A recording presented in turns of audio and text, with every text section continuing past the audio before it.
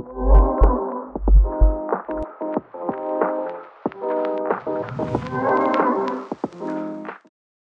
to the Energy News Beat podcast. My name's Stu Turley, President and CEO of the Sandstone Group. We've got some crazy things going on in the world today. And when we sit back and we take a look at an LNG ban, you take a look at postponement, but you take a look at the world as it needs low cost energy. And what does the U.S. need? It needs energy security. We need to be able to export our LNG to our other allies around the world. But yet today we have an expert in the global export. He is the Gulf Coast Regional Director at API. And I mean, Gifford Briggs, welcome to the podcast this morning. I appreciate it. Thank you very much. Thanks for having me. Hey, I'll tell you what, we were sitting here chit-chatting right before the show, and you've got some wolves in a drawing back behind you. Those are some pretty cool drawings. I appreciate it very much. Yeah, something that was a gift from my father, and it's a nice remembrance of him every time I come into the office. Oh, isn't that great? I'll tell you, I am a big fan of artistry. And it's a good thing that we don't have any activists trying to throw things at those, right? If they're a gift from your father, having a activist in your office would not be very fun, would it? No, fortunately, nor would having live wolves be very fun in the office. So we'll just be glad that we get to keep them up on the wall for the time being. We just solved the world's problems right now. Feed all the activists to the wolves. I think we just solved this problem. Okay, film at 11. I'll tell you what, though, Gifford, tell me what you have going on at the API. You've been there for a few years, and I really want to know what you guys do. Yeah, sure. So, that's a loaded question because we do a lot, but API is an organization that's been in place for over 100 years. We actually started out as a standards organization. We maintain a catalog right now of over 700, 800 different standards that are used across the globe. And so, for instance, if you go to get oil change, when you buy the oil, you'll look at it and you'll see that it is an API certified oil, meaning that it has been manufactured according to API standards. We do standards for, obviously for things like that. We do them for, pipeline specifications, how to test pipelines. We do a lot for blowout preventers and then stuff you would see in the refinery. So again, a large catalog of standards. So that's one part of what we do, teach the standards, certify, industry equipment and whatnot. And then the other part of what we do is more the traditional trade association work that people are familiar with, and that we represent the natural gas and oil industry across the country. Our headquarters in D.C., so we do a lot in Washington, D.C. in the federal government.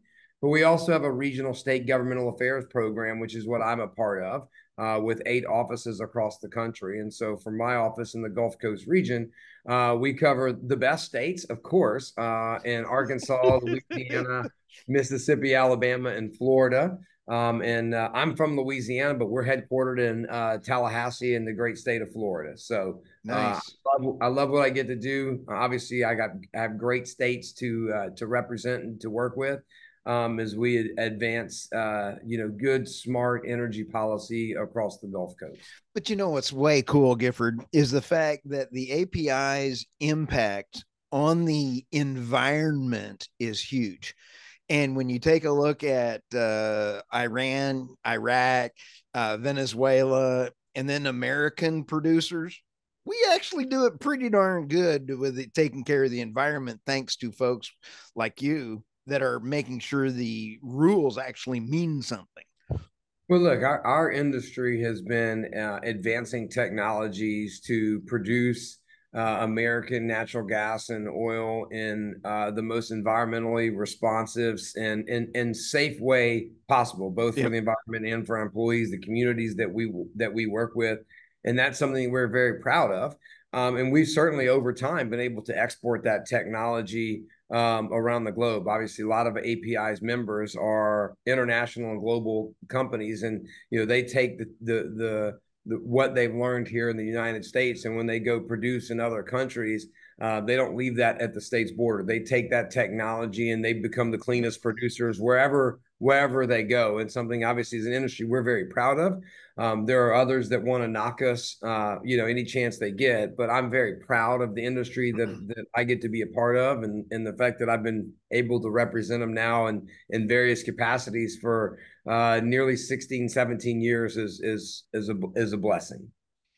And as you sit back and you take a look at what we've got going on, I'm looking at a map from the Global Energy Monitor, and we've got you've got the region right there: New Orleans, Houston, San Antonio, and you've got all of these pipelines going out into the Gulf. And I mean, we've got just on this ballpark, 361 LNG export, LNG terminal import, 441, and 2,862 pipelines in the U.S.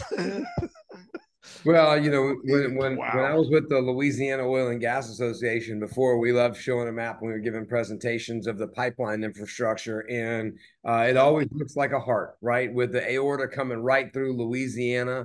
Um, 50% of the fuel it's refined and powers our nation's vehicle and transportation infrastructure comes right through Louisiana, and Louisiana doesn't always get the recognition it deserves, but it is quintessential to not only the nation's energy makeup, but really the global energy makeup, and plays such an important role.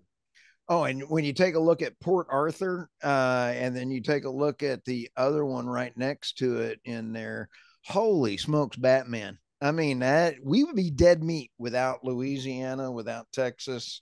It just would not be the same life.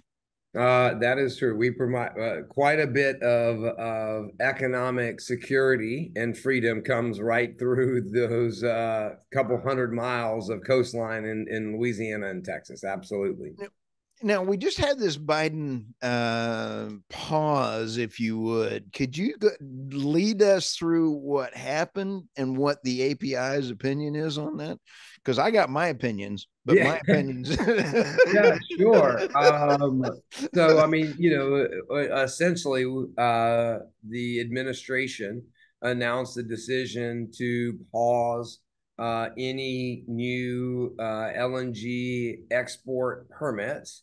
So the constructions of new LNG facilities to export natural gas, LNG, to non-free trade agreement countries. So essentially, Europe and all of our allies and everywhere else. And there's different companies that are in different stages. It doesn't pause the existing facilities, but even the existing facilities that were looking to expand, which were quite a lot, had permits to add additional export capacity to their existing facilities. All of that has been stopped or paused, and I think how permanent or indefinite it is. There's probably a lot to be said later on this year with some of the elections of Right. what may or may not look like.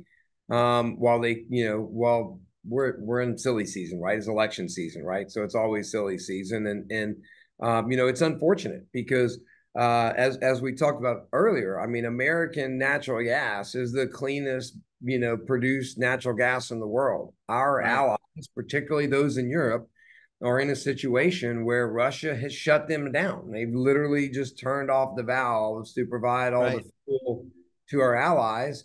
And in the wake of that, the president, which is kind of ironic, committed that we would supply all of the fuel and energy that they need. And while we are doing that to the best of our ability right now, demand for energy continues to grow. And if we don't take American expertise in clean burning natural gas and provide that to countries around the world, they're not just going to not have power. They are going to seek other options. And the most likely other option immediately is either get the same natural gas from somewhere else where it won't be produced nearly as cleanly or environmentally friendly as we do here in the United States.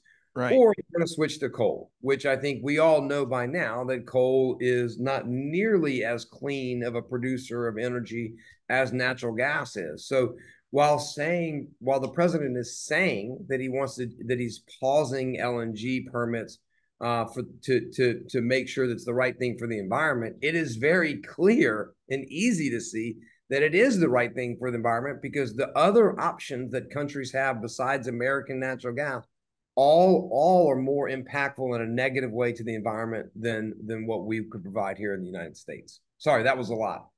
Oh no, I think it's fabulous when we sit back and take a look at um, the political negative connotation of what's going on with this halt is because the great U.S. companies are going to be set back because I've never seen these long-term contracts, 25, 30-year contracts. Qatar is just going nuts. How do you pronounce it? Qatar. I'm from Oklahoma, Texas. I'm half breed, so it's kind of like. I think you're doing great. So I'm not even going to say that. I'm just going to say I think you're doing great. But we sit back and go, the Biden administration does not realize what they're doing by placating to the extremists and placating to his base. He's hampering long-term investment. He's hampering long-term commitments to our allies. I almost wouldn't want to be an ally of the U.S. now.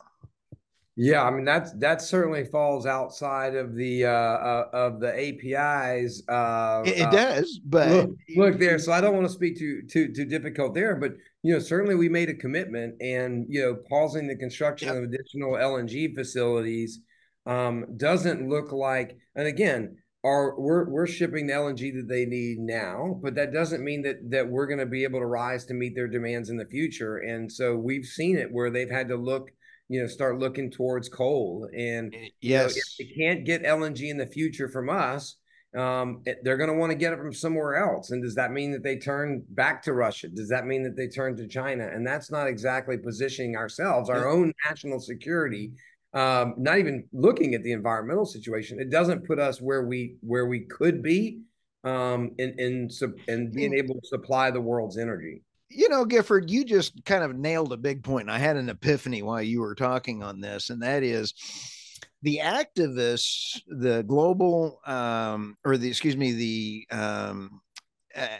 anti-fossil fuel activists that Biden was listening to, and it turned out that it was Bloomberg had put in there that there was articles that were out there saying Bloomberg and all these others influenced Biden to put the pause on there. That pause is actually doing more harm to the environment than actually letting the LNG go forward. And it's actually kind of stupid that they're doing more harm to the environment by putting these pauses in. Well, and you're 100% right. And we've seen this, in some different varying degrees throughout this administration when we look at their energy policy. Yeah.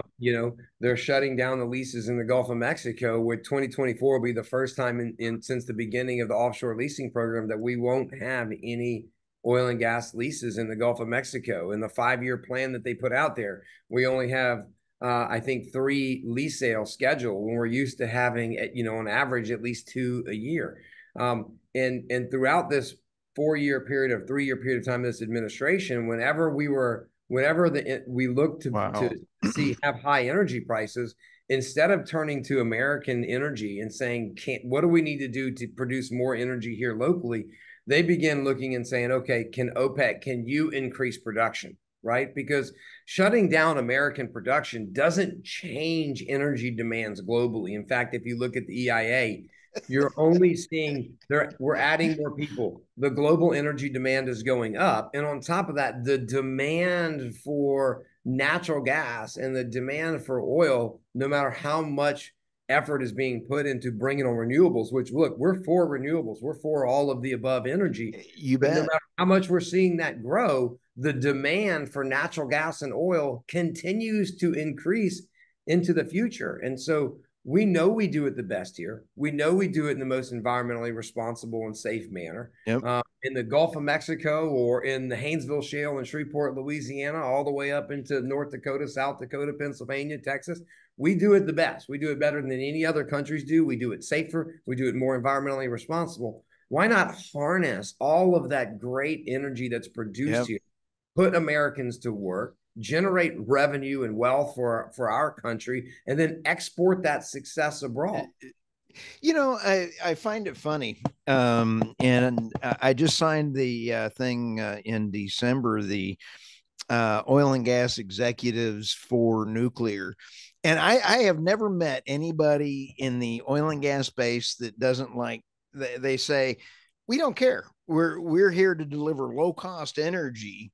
If it's wind, solar, nuclear, we don't care. But if you're on the other side, it's like all of a sudden you're hated because you are delivering natural gas. And I think it's great that in 20, I think Gifford, you have to correct me if I'm wrong, but it was 2022, the EIA said the biggest reason that we lowered our emissions was because of natural gas. Well, The 100%. The conversion to natural gas from coal power plants has led to the greatest reduction of emissions anywhere. And we're continuing to see that trend today where emissions continue to get lower. And now industry is investing, billions of dollars into capturing carbon emissions from, refineries and everywhere else, and then and injecting that safely, storing it safely underground, away from water, away from anything that could impact the environment, which a few years ago was something that the many that were saying, calling on the industry to do, and saying that it's just the industry doesn't want to spend their money doing this. Now we're doing it, and they are attacking carbon capture and storage like it was producing oil and natural gas. And it's just we continue to look for ways to do things better. We continue to do it better and provide the energy that the world needs. And we're going to continue to do it. We're going to continue to rise to that challenge. It's great that we see a growth in wind. It's great that we see a growth in solar. We've got companies that are investing in Arkansas in lithium extraction technology. Isn't that great? Be able to help provide the resources that we need to build out our electric grid. And so our industry is investing in all of these spaces to make sure that we can meet the energy demands of the world, not just today, but into the future. And we're going to continue to do that. And we know that the world needs us. We know that the world needs energy. And it's only going to need more because so much of the world right now doesn't have access to energy, period. They don't have access to reliable electricity, period. And so, they would love the idea just to be able to have, reliable power at their home and electricity at their home. And so we're going to continue to work so that as those people have the lights turned on, we have the energy that they need to do it. Isn't that great? I just did a podcast with Doomberg and Chris Wright from Liberty, and I love those guys. And we talked about energy poverty, and it just absolutely, that is one of my hot buttons. Why? We take it for granted. We take it for granted in this country because when you go home and you go flip that light switch on, there's going to be power. Now, some people might think that the power comes because they trapped it in the drywall, but it doesn't matter. Regardless, when you go to flip on that light switch, right? You go flip on that light switch, there's going to be power. And that is just not true for a large percentage of the world. And so, as we meet their demands, as we get to the point where we can provide them power and electricity and build out their grids and do that, and there are people all over the world that are trying to make that happen for communities, all everywhere. They're going to need more energy. They're going to need to go through their industrial revolution, and they're going to want to have vehicles, and they're going to want to have cars, and so there's going to be a tremendous demand for energy. And if we stop making investments today, that's not going to stop their demand for energy in the future. It's just going to change where they get it from. And again, the world is much better off if they're getting that energy from the U.S. than if they're getting that energy from China and from Russia and other places, especially those that are hostile to the U.S. Oh, yeah, Gifford, you're singing my song over here. I was visiting with NJ Anook from the African Energy Chamber with Cyrus Brooks with our ABC, and that was a great conversation about that very same thing. Is that Africa needs to use their own natural resources. Let's import the U.S. technology that you described. Let's let them do that and not force them to go to the high priced renewables that technology cannot support. And let's get them jobs. Let's get them low cost energy. Let's take the API's really good knowledge base and export that to Africa. 100%. And imagine, if you can go to Africa and imagine all of a sudden they've got power at homes, and just what that would, how that would transform a city or a country and really the whole continent. I mean, it's that is only a good thing for the United States, right? Yep. And it's only a good thing for humanity. Absolutely. And I'll tell you, what do you see coming around the corner for the API? Because I always get tickled when I see some talking head on the news or something, and they go, "Hey, something in oil, quick! Let's get somebody, quick. What's the number to 911? Or give me the number to the API. The API says this or that. What do you think is coming around the corner right now?" Well, I mean, I don't know that we have to look too far to see what's around the corner. I mean, I guess the big question is going to be is, this year's elections, energy is on the ballot. And, I think Yep. people, once again, going to have a choice. I mean, there's a lot of people that are really surprised by some of the action that President Biden and this administration have taken. I haven't, really been that surprised because, the actions he's taken were very consistent with what he said on the campaign trail. Right. And I think again this year you're going to see a very, you're going to have a choice between two approaches to energy. One that wants to harness American ingenuity and to provide economic and national security through energy dominance. Yep. And producing and harnessing the technology and industry here in the United States, and one that wants to, very aggressively force a transition away from natural gas and oil into other technologies at a pace that's really not sustainable. And you can see it in the policies, whether it's the LNG pause or the leasing approach, or through some of the other policies, where they're mandating the purchase of electric vehicles, and I think over 20% by 2027, and these are numbers that are just really not realistic because our electricity grid, our grid cannot sustain it without Oh, significant investments. And so, and again, not opposed to electric vehicles. We have a lot of companies that are, bringing yep. forth amazing technologies and trying to build out, charging networks, which is great because for people that want to have electric vehicles, we want to make sure that they have the ability to charge anywhere. But forcing it upon people where you want to take away their choice, where they've got bans on the gasoline powered Yep.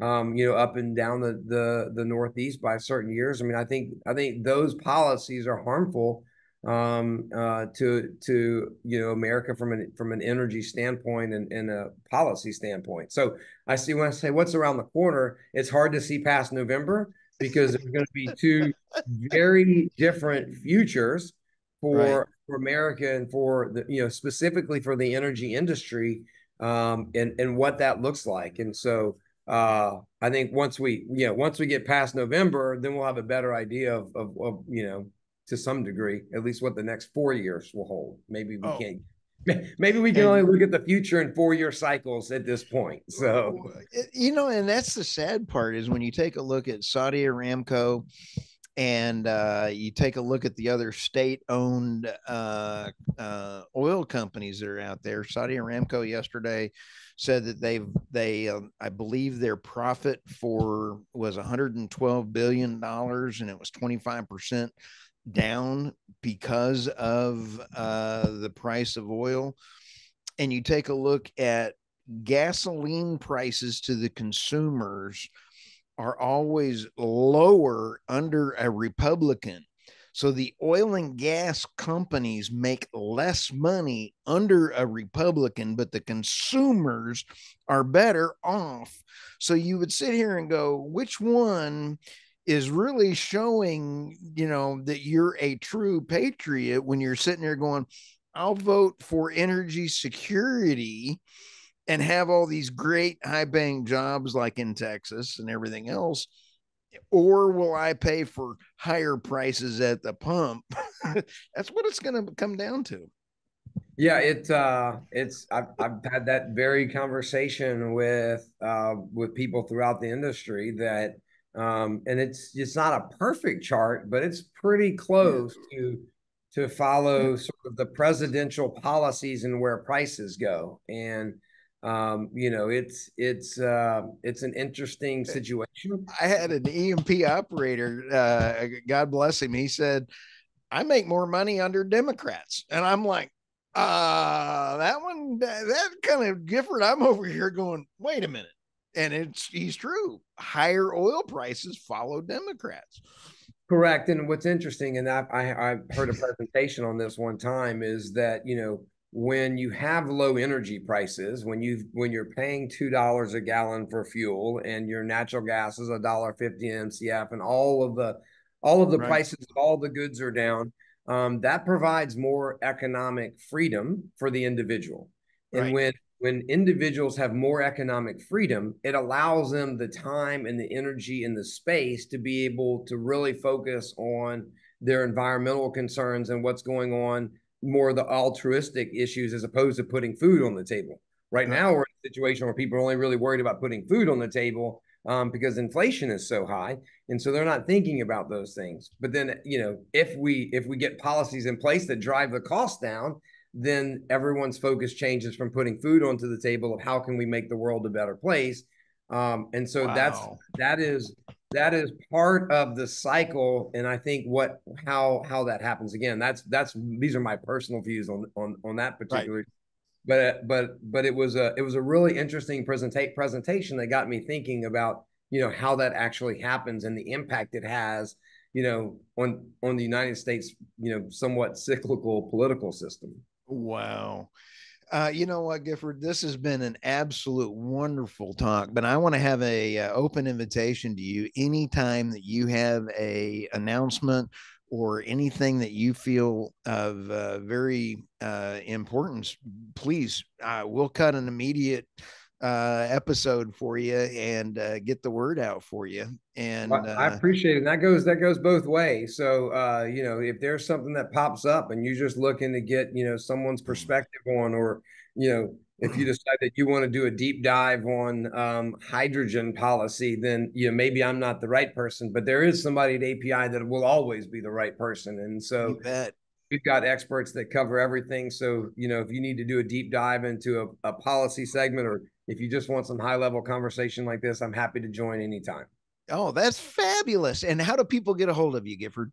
Sure. Well, the easiest way to get a hold of me is by email. That's briggsg@api.org. But you can just go to the API website and learn more about our amazing organization, which is pretty easy, api.org. And right now, I think Great. if you're watching on TV right now, you can see our campaign that's going on right now, where we're talking about lights on energy. And we've got a website for that as well, where we're just talking about how we keep the lights on. Isn't that great? Well, thank you for stopping by the podcast today, man. I appreciate you. Happy to do it. You have a great rest of your day. Thanks.